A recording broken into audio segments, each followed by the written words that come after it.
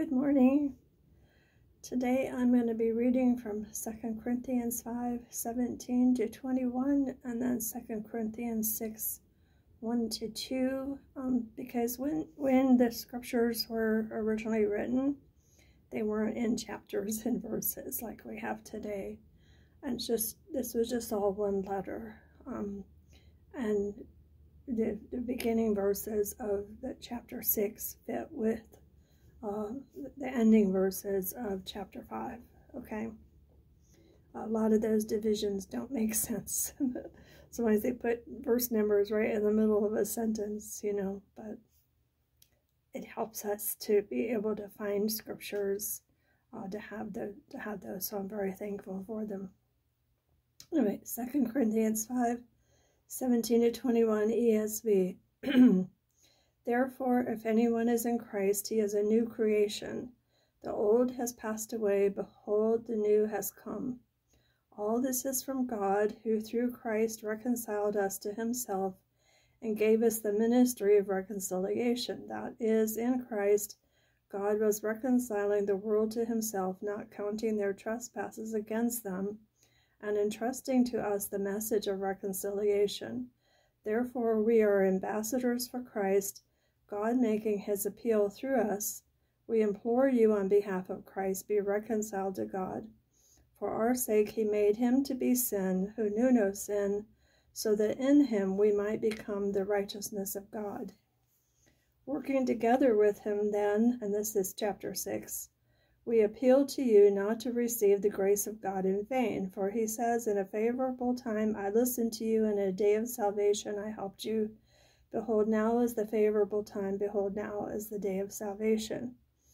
Now, this was written to the church in Corinth. Now, the church is the body of Christ. It's a body of believers in Jesus Christ. And in this case, in the Bible, it was the body of Christ in a city, basically. So like the whole city of Corinth. And so they probably didn't meet all in one location because they didn't have big buildings back then. They met in people's houses or wherever, they could find places to gather, to meet together. Okay, so these words are spoken to those who are professing faith in Jesus Christ. So then he says, if anyone is in Christ, he is a new creation. Now, we need to pay attention to the if words. That if word is very critical and important for us to understand what these passages are saying. For it's not assuming that they were all in Christ, just like as the church gathers together today, not everybody professing faith in Jesus Christ is truly in Christ. There's a lot of false professions of faith in Jesus Christ. So he's not assuming that they're all in Christ, and probably because there were some behavioral issues that he was addressing from what I could, gather from reading going through the whole letter. And I think it was a second letter, so it's kind of a follow-up to the first letter where he was dealing with sexual immorality and all kinds of types of things that were going on in this church, which appeared to be fairly worldly and caught up into the culture of the day. And so anyway, so if anyone is in Christ, meaning that if, that means the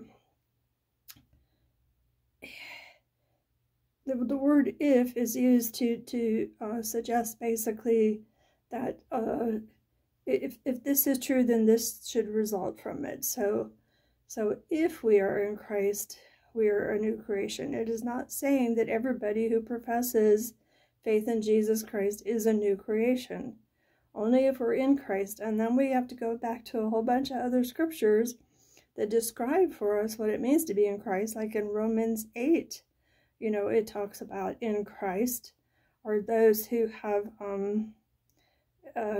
no longer walking according to the flesh, but they're walking according to the Spirit. That's what it means to be in Christ. So when it says he's a new creation, the old has passed away, behold, the new has come. Again, this is not automatic for everybody who makes a profession of faith in Jesus Christ.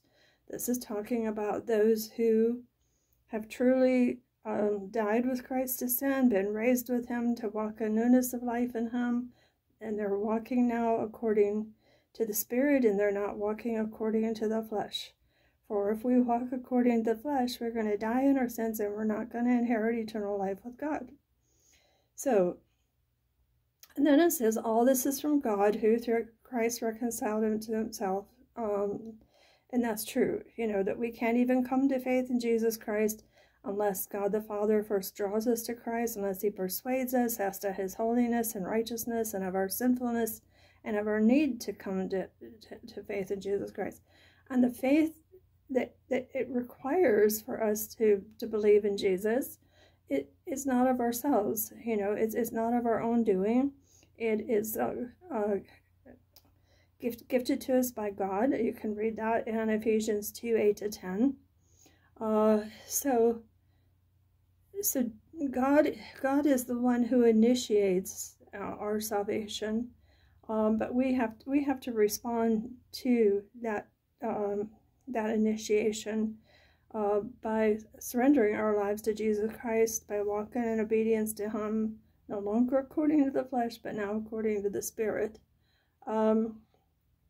So if we're truly in Christ, the old life, the whole old life of sin should be gone, and now we should be walking in holiness and righteousness and obedience to our Lord.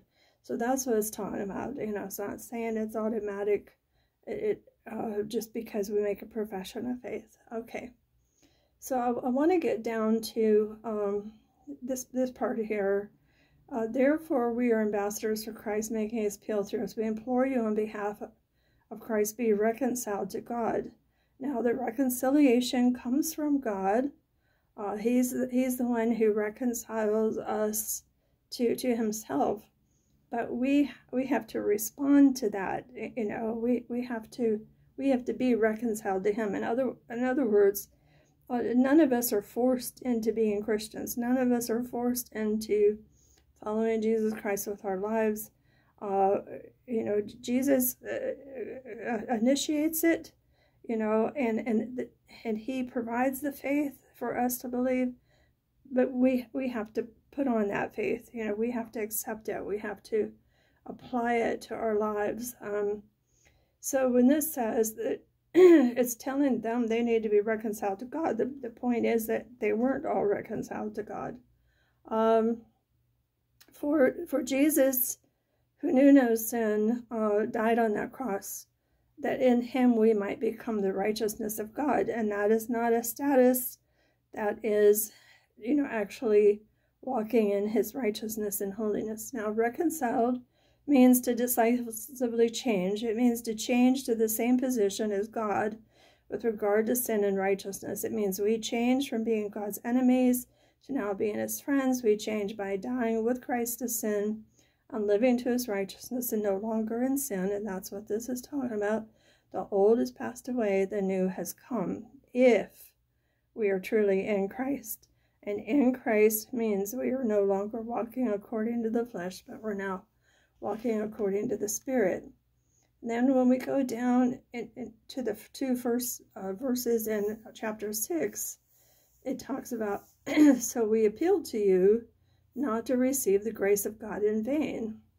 For he says, in a favorable time I listened to you, in a day of salvation I have helped you. Behold, now is the favorable time. Behold, now is the day of salvation.